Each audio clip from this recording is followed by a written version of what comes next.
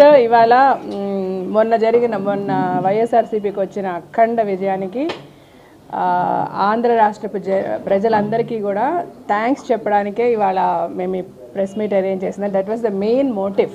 అంటే బేసికల్గా ఒక చేంజ్ రావాలి. ఆంధ్ర రాష్ట్రం గత 4 సంవత్సరాలుగా ఎంత ఒక దిగజారిపోయింది, ఎంత ఒక బ్యాడ్ స్టేట్కి మన రాష్ట్రం వెళ్ళిపోయింది. నేను విజయవాడ అమ్మాయిని, మా ఫాదర్ది కాకినాడ. సో ఒక స్పెషల్ స్టేటస్ ఇష్యూ దగ్గర నుంచి చాలా విషయాలు మన అందరికీ బాధ కలిగించిన ఎవరిమీ కూడా ఏమీ చేయలేని ఒక పరిస్థితిలో గత 4 సంవత్సరాలుగా ఉన్నాము. సో ఇప్పుడు ఒక అవకాశం వచ్చింది. డెఫినెట్గా జగన్ గారు ఆయన మేనిఫెస్టో కానీ, ఆయన నవరత్నాలు కానీ, లేకపోతే ఆయన పార్టీ స్థాపించిన దగ్గర నుంచి గత 10 సంవత్సరాలుగా ప్రజలతోనే ఆయన ఉండి, అంటే అట్లీస్ట్ ఆయన తాపత్రయం, ఆయన తపన, అంత హార్డ్ వర్క్.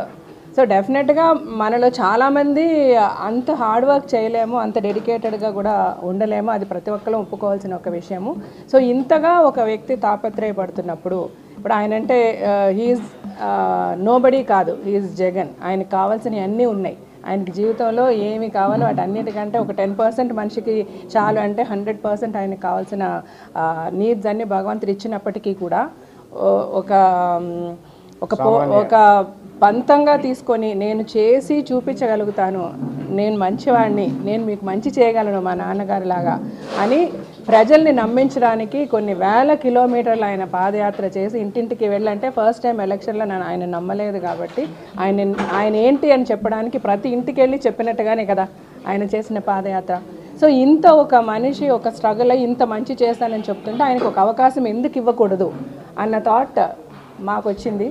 ఇదే థాట్ ప్రజలకు కూడా రావాలి, వాళ్ళు అర్థం చేసుకొని ఒకసారి జగన్ గారికి అవకాశం ఇస్తే బాగుంటుందని అనిపించినప్పుడు రాజశేఖర్ గారు అన్నట్టుగా మా మధ్య ఉన్న కొంత మిస్అండర్స్టాండింగ్స్ వల్ల మాకు ఆయనకి టచ్ లేకుండా ఉండింది ఫర్ సో మెనీ ఇయర్స్.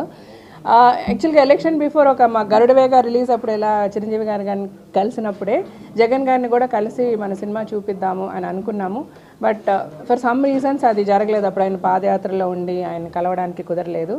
ఇంకా ఆ తర్వాత ఎలక్షన్స్ డిక్లేర్ అయిపోవడము, ఎలక్షన్ హడావిడిలో వాళ్ళు ఉండడము, మా సినిమా హడావిడిలో మేము ఉండడము, అసలు ఆయన కలవడానికి ఎప్పుడు కుదరలే, 1-2 సార్లు అనుకున్నప్పటికీ. కానీ రాజశేఖర్ గారు అన్నట్టుగా ఏది రాసుంటే అదే జరుగుతుంది మన జీవితంలో. మనం అనుకున్నవన్నీ జరగవు. కొన్ని అయిపోతాయి అనుకుంటా అవ్వవు, కొన్ని అవ్వవు అనుకుంటాం అయిపోతాయి. అలాగే జస్ట్ బిఫోర్ ఎలక్షన్ ఒక 15 days ముందు జరిగిన కొన్ని ఇన్సిడెంట్స్ వల్ల వాళ్ళు మమ్మల్ని పిలవడము, మేము వెళ్ళడము, నో టైం ఒకరినొకరు it was a great reunion.